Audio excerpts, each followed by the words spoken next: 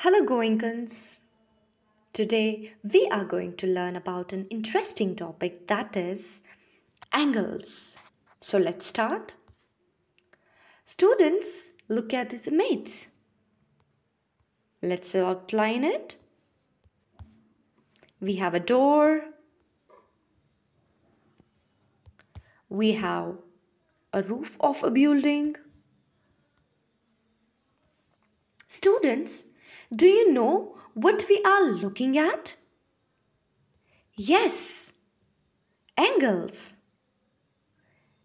So what is an angle? An angle is defined as the amount of turn between two rays that shares a common endpoint. Or we can say an angle is formed by two rays that have common endpoint. Students, let's have a look over the angles. We have like this, we have like this. So it's formed by the two rays which are sharing a common endpoint.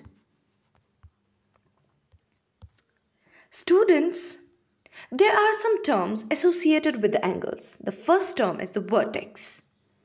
The vertex of an angle is the common point where the two lines meet. Let me form an angle here, or we can see from this example. This point is called the vertex. Let me frame it here. So this point that is shared by the two rays is called the vertex. So this is the common point, and this common point is called the vertex. Now the second term is arm. The arm of an angle or sides are the lines that make up the angle. So these two rays are called as the arm or the side of the angle. Then we have degrees. Students, the unit to measure an angle is called the degree, or we can say the size of an angle is measured in degrees and usually denoted with this symbol. Students, remember this symbol, we always write this symbol to the right of the number. Say we have here the example, an angle may measure 45 degree. So 45 degree. So this symbol of degree is written to the right of the number. Then students, when we measure and draw an angle, we use a tool that is called the protractor. So protractor is a tool that is used to measure an angle. I hope students, all these four terms are clear to you. Now, students, we generally name an angle by three capital letters. Let's name this angle A, O, B. So how we can write it? We can write it like this way, angle A, O, B. It should be noted, students, the letter at the vertex always come in between the other two letters. So here, the letter at the vertex is in the middle.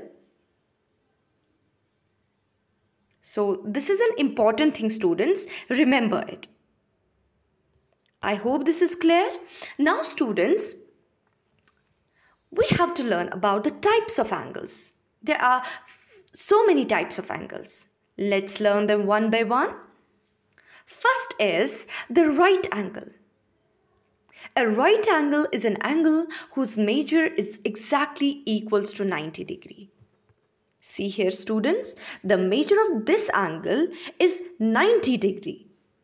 So we call this angle as the right angle. Students, if you can notice this, when we give the thumbs up, it makes a right angle. Students, try it and see the right angle. There are other examples as well. We have the corners of the room, we have the edges of the box, we have book, we have screen of the mobile phone. All these examples form the right angle. Now, acute angle. An angle whose measure is less than 90 degrees is known as acute angle.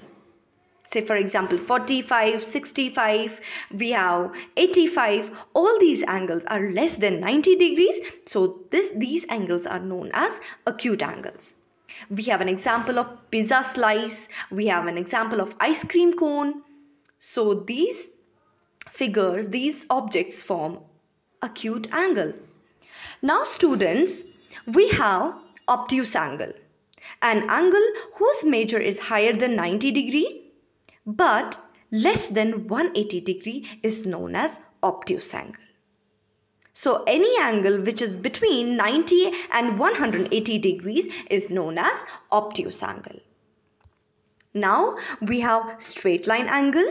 An angle whose measure is 180 degrees is known as straight line angle. I hope students all these angles are clear to you. Now I hope you can do exercise number 1, which is in your book on page number 137.